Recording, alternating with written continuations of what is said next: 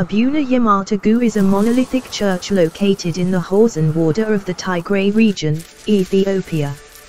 It is situated at a height of 2,580 meters, 8,460 feet, and has to be climbed on foot to reach. It is notable for its dome and wall paintings dating back to the 5th century and its architecture. Where are the Tigray churches? The Tigray region is the northernmost of the 9 regions of Ethiopia, adjacent to the border with Eritrea. There are over 120 churches in the Tigray, most to be found in the mountainous region between Aksum and Mekelle. Many of the Tigray churches were carved out by hand from the surrounding mountainsides, using axes, picks and chisels. They were hewn differently from the Lalibela churches, whereas the latter were carved out from the top down.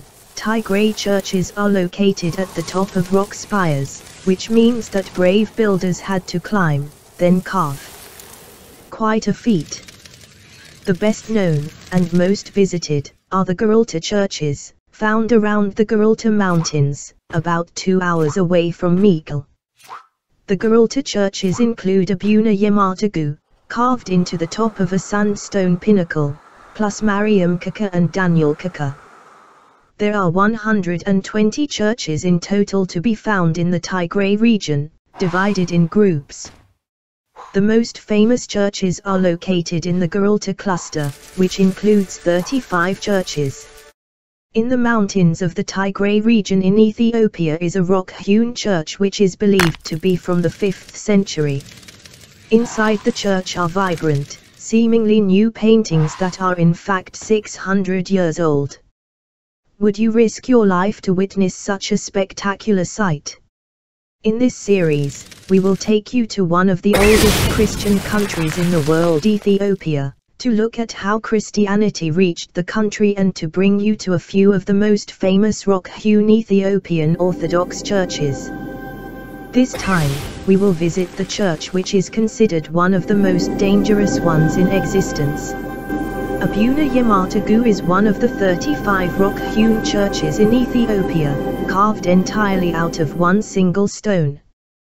To reach the church located in northern Ethiopia, you must embark on a journey of at least 3 hours. First, a car ride of no less than 2 hours, depending on your previous location, from either your hotel in the town or the previous church you visited in the region. Then, a 45-minute hike up the 2,580 m mountain. This hike is the real challenge of the journey. To avoid slipping off the mountain edges, you must take your shoes and socks off before the hike. The first challenge is to walk along numerous narrow, cliff-hugging ledges. Following that is the toughest part of the climb up a vertical rock wall with a 300 m sheer drop. If you've made it this far, take the time to catch your breath first before crossing a natural stone bridge with a drop of approximately 250 m on either side. Reaching the destination does not mean the thrilling yet nerve-wracking journey ends. You still have to descend the mountain using your bare feet again. The dangerous route to Abuna Yemata, however, is considered by locals just a normal journey to the church. The church was named after Father Yemata, a priest who is believed to had carved the church out of the cliff face in the 5th century. It is dedicated to Abuna Yemata, also referred to as Abba Yemata, one of the 9 saints of the Ethiopian Orthodox Church. The 9 saints were a group of missionaries who were important to the initial growth of Christianity in Ethiopia during the late 5th century. We will get into this story in our next article. Some speculates that Father Yemata chose such an inaccessible location to build the church because the journey mimics the way to heaven, the way to find true divinity. Others think that Father Yemata wanted to find a secret place for worship. Yet, how did the Father finish such a demanding job over 1,500 years ago without the help of machines and modern tools? Perhaps this will remain forever a mystery. After the church was built, however, its walls and ceiling had remained bare until almost 1,000 years later. How did one discover the church after 1,000 years? Who are the anonymous artist or even artists behind these pictures? Locals? Priests? Even experts have yet to find a definite answer. These paintings date back to the 15th century and were painted solely with natural colors derived from flowers, minerals and fruits. Due to the challenging climb up, not many visitors choose to or are able to visit the church, thus allowing the paintings to be so well preserved. Another reason for it is that the church is completely dark when the wooden front door is shut. The paintings therefore are less likely to be damaged by sunlight. Only when the door is opened will sunlight slowly diffuse into the church. The most eye-catching part of the drawings on the church walls is the frescoes featuring 9 of the 12 apostles of Christ. The intricate lines and details on their clothing and faces as well as the vibrant colors suggest how the church looks as if it was built a few years ago. In the Ethiopian Orthodox Church, those who are holy and good must have their whole face on show. In other words, all facial features must be seen, including both of their eyes. However, those who are evil, namely sinners and people who condemn God, are always shown in a profile with only one eye visible. This style of representation in Ethiopian Orthodox icons makes it easy to distinguish the evil and the good.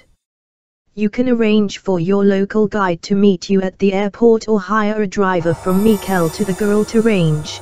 Journey time, 2 hours. Then you need to hike for another 2 hours up the escarpment, including a 10 vertical climb, to reach Abuna Yemata. The 3 most famous Giralta churches are Abuna Yemata, Mariam Kaka, and Daniel Kaka, which can easily be combined into a day trip from Mekelle, or from Aksum to Mekelle. Those with more time can include some of the churches near Adwa and Adigrat, like Abba Garima or Debradamo Monastery, or visit the churches of the Vukro cluster located about an hour out of Mekelle.